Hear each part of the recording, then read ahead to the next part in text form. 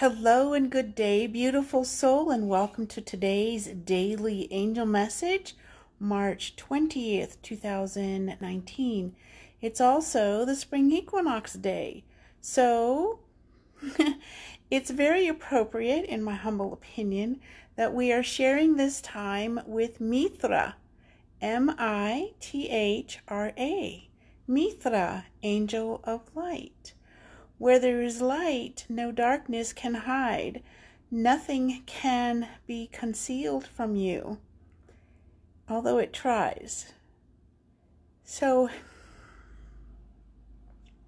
stepping into the light is more than banishing darkness. It's about facing yourself.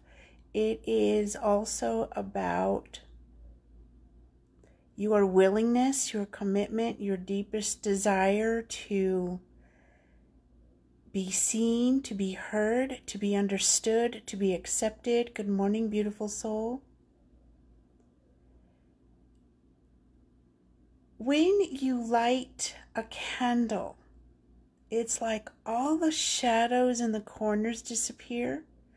Imagine, if you will, the divine spark or the divine flame or the flame of divinity within your heart center. When you are more open to yourself, and you don't have to be shouting it from the rooftops or climb up on a mountain or a pedestal or any of those things, you just get to be you and walking your path as best you can each and every day. And sometimes it's not that easy. Sometimes walking your path is kind of like hiding out, in the sense of stepping away and maybe kind of, being a hermit for a day or two, especially if you are a sensitive empath, because energies can get overwhelming. Today is the spring equinox. Birth, rebirth, renewal, reconnection, resurrection in a sense. The plants are coming alive. This is the first day of the new season, the new cycle, an astrological coming into or coming out. Hello, Suzanne. And when you step into the light, and even if you've been stepping in and stepping out for a while, there's always another layer, another level, another, just more. There's just more, because your vibration changes. You let go of junky stuff. You let go of hurt and disappointment and betrayal, keeping the lessons, and just keep on moving forward. And I am a bit tired today. My energy is low, not a low vibe, just a low level. I went shopping yesterday for some more crystals, and talk about tiring out. I know it doesn't sound like it should be. However, it was interesting. I got to shop out in the back 40, but I'm digressing. Anyway, the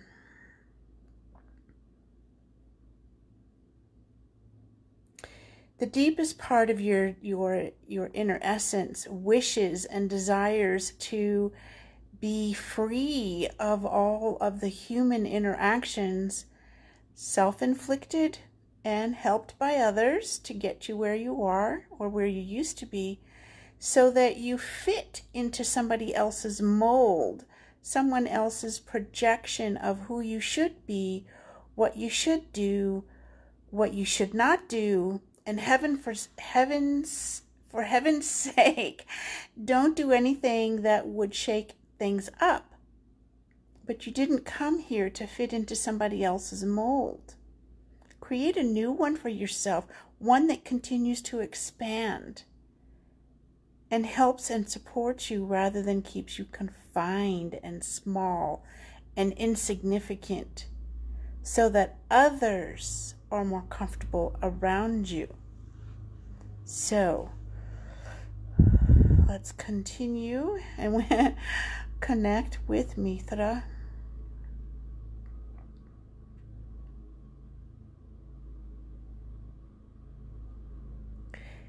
She is showing me a candelabra that holds 3 candles. The one in the center is gold, the one on the left is white, and the one on the right is pink. So gold is like the ultimate alchemy of energetic alchemy or spiritual alchemy, where we transform leaden, dense, negative energies, low vibe energies into higher, clearer, more loving and pure energy. And pure in the sense of being more connected with you and who you are. The white candle represents purity, protection, and purification. The pink candle on the right signifies love and healing. And when I close my eyes, the phone moves. Sorry. I'll try to keep it more stable.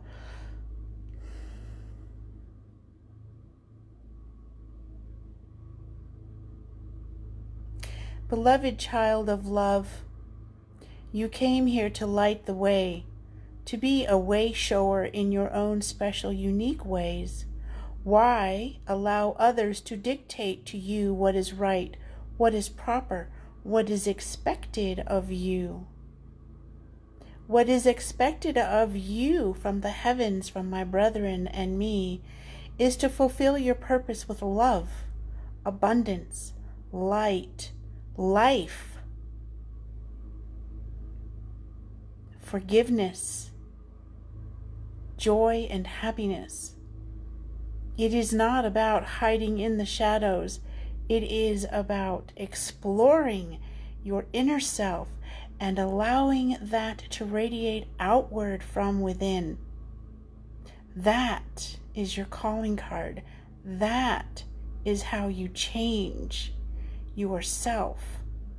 That is how you create space for others to step into or step out. Those who choose to step out, allow them the graceful exit. If they choose a non-graceful exit, allow that as well.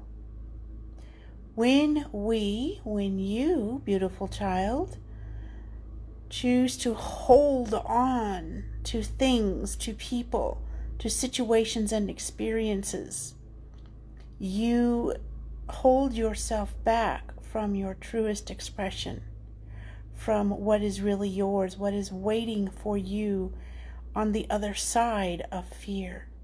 It is said, fear and all that you desire are but an eyelash width, a breath away,